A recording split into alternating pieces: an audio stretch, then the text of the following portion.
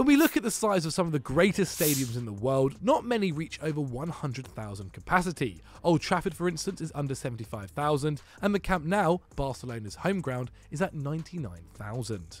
However, the Great Strahov Stadium, located in Prague, makes the rest look tiny. Initially created to host gymnastic events between the First and Second World Wars, the capacity was said to be around 250,000 during its prime years of use, but as conflict across Europe began to develop, it reached a staggering 348,000 people. The stadium's field covered just above 63,000 square metres, which could fit 8 football pitches inside. However, it was left to rot over the years after its popularity in the 1990s had declined, and is now only used as a training facility for Czech side Sparta Prague, with the pitch being the only functional aspect left of the once great arena.